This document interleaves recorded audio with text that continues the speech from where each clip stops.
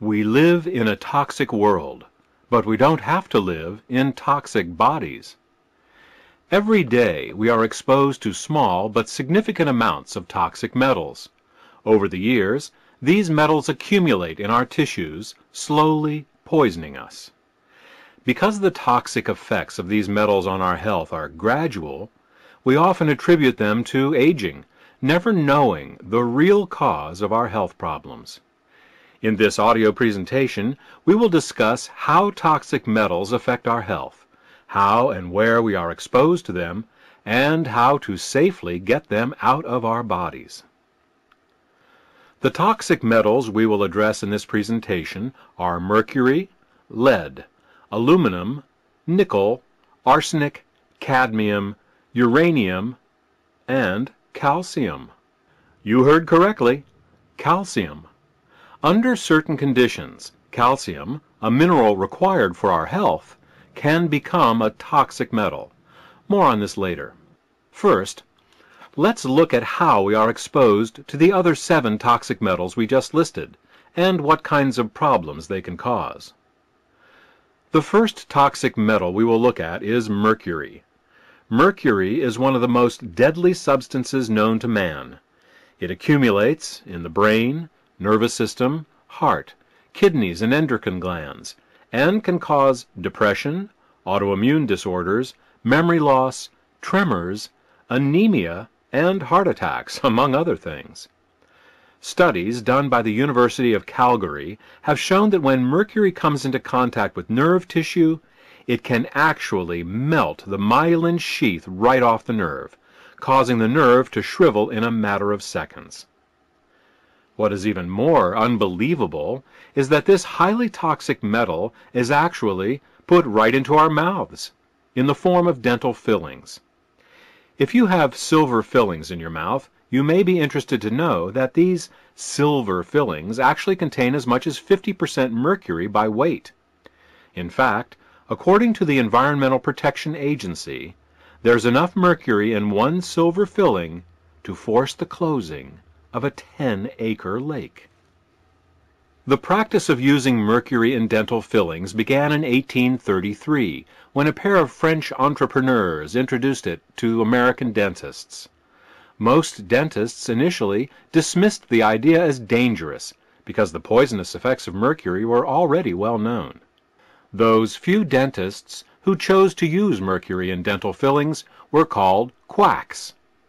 This derogatory term was an abbreviation of the word Quacksilber, which was German for quicksilver, the common name for mercury at the time. Over time, however, using mercury in fillings became the norm, not the exception, and those dentists today who choose to remove mercury from their patients' mouths are themselves called quacks. While modern dentists claim that the mercury in silver fillings doesn't leak into the body, scientific tests show that each mercury filling in our mouth releases on average 17 micrograms of mercury into the body every day. But fillings aren't the only source of mercury in our lives.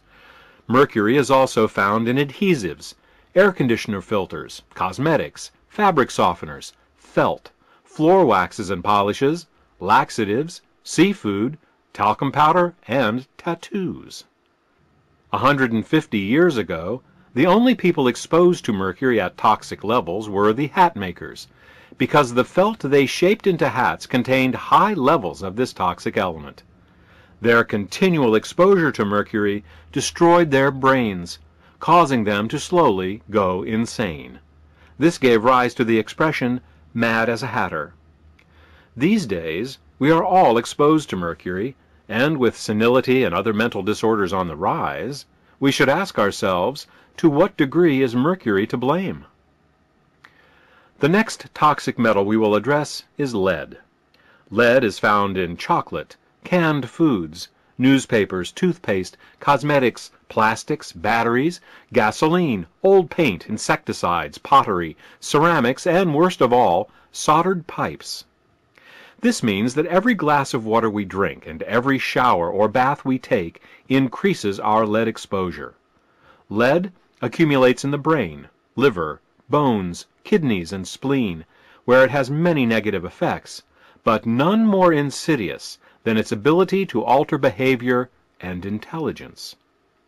For each 30 micrograms of lead in our bloodstream, we can expect a 10-point drop in our IQ, as well as a decreased ability to deal with new environments and social situations. Let's turn the toxic metal discussion to aluminum. Public water utilities universally use aluminum to remove debris suspended in the water supply. This is because when aluminum is added to water, it causes the little bits of dirt that are naturally suspended in the water to stick together and fall out of solution, making them easier to remove. This process is called flocculation. Unfortunately, this process continues in our own bloodstream. You see, our bloodstream also has little things floating around in it, like red and white blood cells, antibodies, hormones, and platelets, to name a few. Flocculation may be a good idea in our drinking water, but when our bloodstream flocculates, it can cause serious problems, such as strokes and heart attacks, for example. Aluminum is used to get the dirt out of the drinking water, but what is used to get out the aluminum? I would personally prefer a little dirt or sand in my water than toxic aluminum. Another common source of aluminum is antiperspirants. When aluminum is applied to the sweat glands under the arms, it literally glues them closed, preventing toxins from naturally leaving the body in your sweat.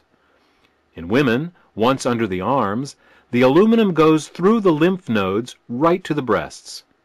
It is likely that the high rate of breast cancers and other breast disorders we are seeing is to some degree a result of women unwittingly poisoning their own breasts on a daily basis. Other sources of aluminum include baking powder, feminine hygiene products, toothpaste, baby formula, antacids, and of course aluminum foil and pots and pans. Aside from its effects in the breasts, aluminum also accumulates in the skin, bones, brain, and kidneys, and can cause Alzheimer's disease, memory problems, dementia, aphasia, ataxia, convulsions, and anemia. It may be hard to fathom, but the average person will eat and drink over 3 pounds of aluminum in his or her lifetime.